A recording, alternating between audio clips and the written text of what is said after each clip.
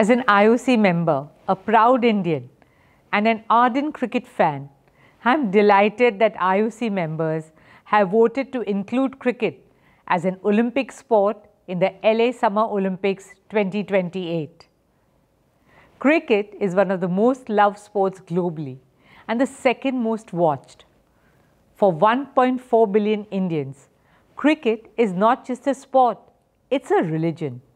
So I'm delighted that this historic resolution was passed at the 141st IOC session taking place right here in our country in Mumbai.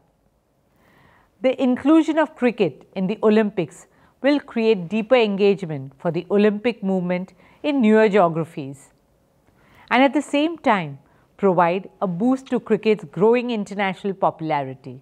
I thank and congratulate the IOC and the LA Organizing Committee for their support to this landmark decision. It's truly a day of great joy and jubilation